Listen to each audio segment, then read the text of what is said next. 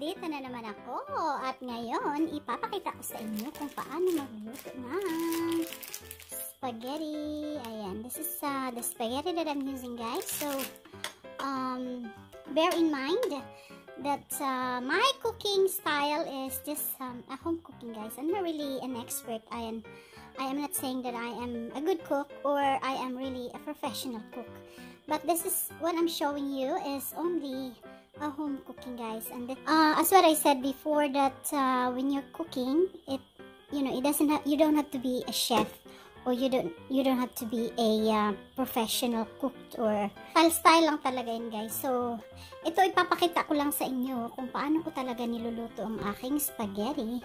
So as you know from my previous cooking style, that you can actually see that iba talaga ang style ko sa mga professional, kaya ito. So yes, guys, at ngayon siguro napapansin nyo na I have two different portion here, at ipapakita ko kasi sa inyo half of my cooking will be with mushrooms and also with carrots. Pero I am going to show you also that I can also just use just a very simple one, which so first of all, ang gagawin natin ay iluluto natin ang ating meat, and then we will boil our ito, guys. So next, guys, kasi what I'll do is, kasi mainit na yung ano natin, mainit na yung wok natin, so ilalagay nyo lang siya ganun. Ayan. And then so let's start with our garlic, and then after your garlic, you put your onions. Ayan. So onions. After that, okay, so just wait for a little bit until it's brown. Okay, so yan lang, guys. Pagkatapos nag-brown na siya, what you do is ilalagay nyo na ang inyong tomatoes. And guys, nilalagyan ko talaga ng tomatoes ang aking fresh tomatoes, kasi ewan po, it tastes better with fresh tomatoes. And after that, you just put your whatever sauce you want to put it. So ayan, so while nag-brown yan siya, guys, we'll see, we will wait till it's a little bit brown, and then you can put all your meat. So while that one is waiting, so we'll wait until madali lang itong ano ko, guys, yung spaghetti ko. So after that, ilalagay nyo na ang inyong meat. Let's put your meat in. Okay, put all your meat in. Okay, so make sure that it's thoroughly like mixed in. Yan lang, guys. Then you just have to leave it for at least 10 minutes till lumalabas na yung mga oil niya, yung mga ano niya. Kaya yun, gawin nyo lang, ganyan lang talaga. Madali lang talaga ito, guys. So pagkatapos nyan, ilalagay nyo, lagyan nyo siya ng salt, a little bit of salt. Okay, and also pag medyo na siya, lagyan siya ng pepper, salt and pepper, ilalagay nyo.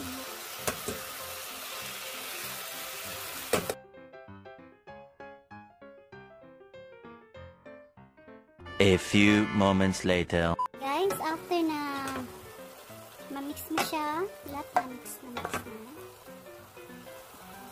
Ang ginagamit kong sauce, guys, ito siya. Dolma. Ang nilalagay ko ay tomato, onion, and roast garlic. So, meron na siya lahat. Kaya lang, mas maganda yung nilalagyan mo pa rin siya ng fresh. Kaya, lagyan mo ngayon ay, ilalagay mo yung fresh. Okay, so mix mo lang siyang ganun. Tapos, i-leave mo siya ng at least so pagkatapos ng nalagay, i-leave mo muna siya ng at least 10 minutes. Takpan mo lang. Takpan muna natin. Ayan, tatakpan muna natin siya for at least 10 minutes. And then, what we do, but oh, I forgot. You really need to put a little bit of oil. Ilagyan nyo ng oil a little bit. And then, what you do is, lagyan nyo ng a little bit of salt as well. So, pagkatapos niya, sometimes I chop them, but sometimes I don't. So, we leave that one until everything is ready, or until everything is, na siya soft. So, we'll leave that one. Okay? So, ganyan lang talaga guys. So, after that, titingnan natin kung, kasi we have the sauce here. So, we'll wait for 10 minutes, and then lagyan natin siya ng kunting tubig, and then, a little bit of, sauce. Again, another thing.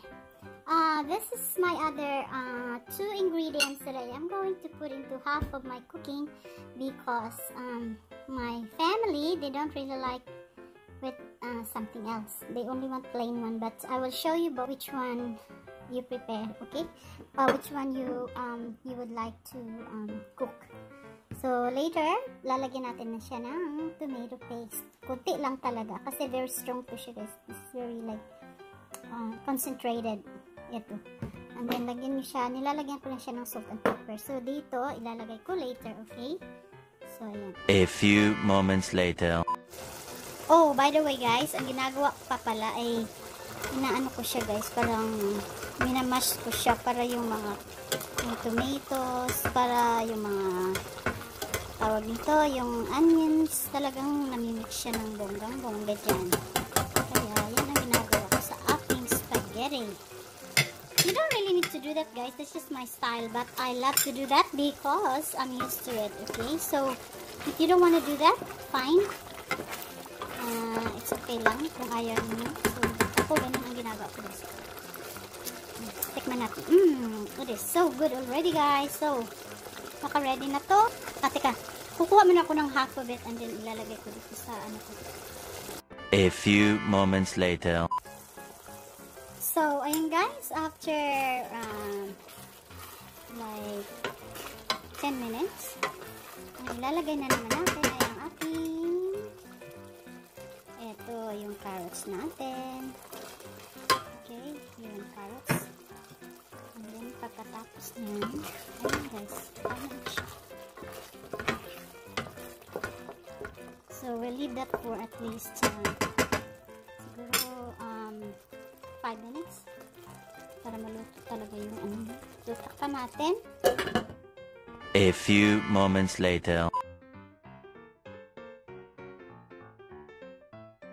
Yung spaghetti guys ay masarap. Okay? So, ito yung nilalagyan ko ng ano ba to?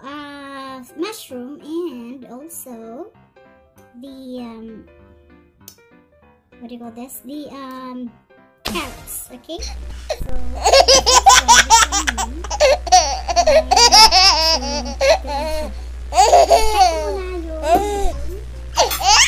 I will try the spaghetti. So, tikman natin ang ating nilulutong spaghetti. Okay, so ayan.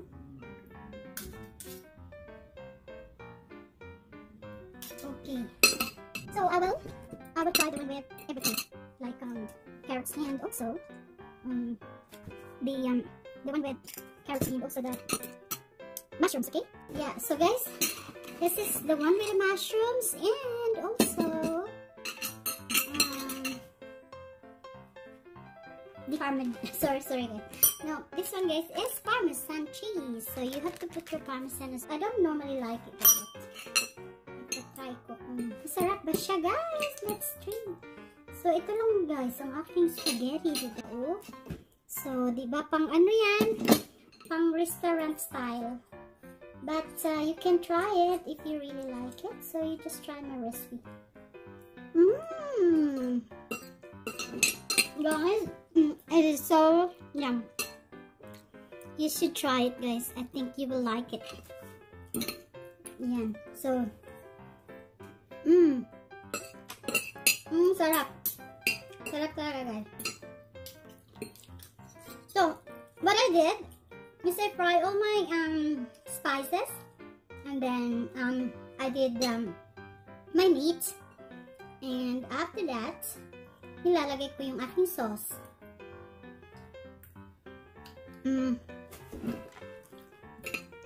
After the sauce, pag yung meat niyo ay okay na, beef cubes. Guys, ang sarap talaga, guys. My goodness. I think I like it with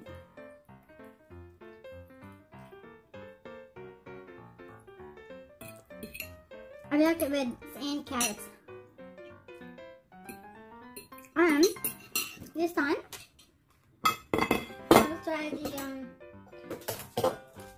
I will try the one without the carrots and itatry ko siya, guys. Itong plain lang siya. Sometimes my kids, they love it without anything. They just or they love it like they can eat both, but sometimes they prefer to have just plain. So I'll try this one. Okay.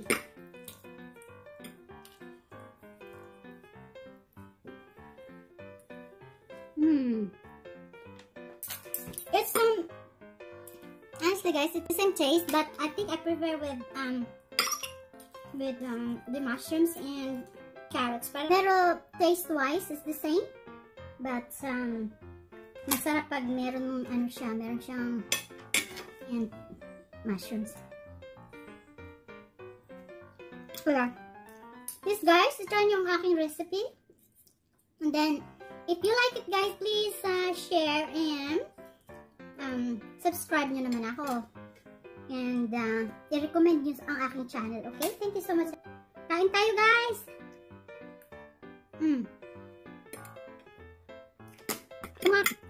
By the way, sa aking mga kaibigan dyan, try nyo talaga ito. You will really like it.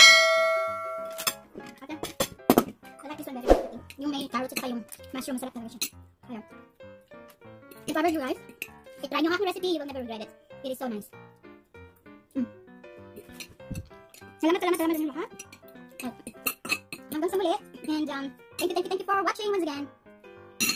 So guys, try nyo talaga ang may mushrooms kasi masarap siya pag may mushroom. Guys, if I were you, try the one with mushrooms and carrots. I think it's really good. I'm happy with my cooking today. So, thank you so much, everyone. This is Simple Ambition saying thank you to all of you, and please, if you like my video, please share and recommend it to everyone, and please subscribe nyo naman ako. Thank you so much. So please, guys, take care of yourself, and if you really like my video, please subscribe and like naman.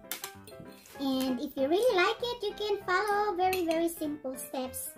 That's what I said, guys. I'm not really a good cook, or I'm not really a professional chef, but I can cook for my family. So this is my spaghetti, guys. So it's not professionally done, but I can tell you it is really delicious, and it's I think your family would love it. So, thank you so much once again. Thank you all. Maraming salamat sa inyong lahat dyan. Shout out to all of you there. Thank you so much. So, this is Simple Ambition saying good luck, good health, and God bless. Thank you so much, everyone. Bye. Thank you. Mwah. Love you guys. Thank you. Bye.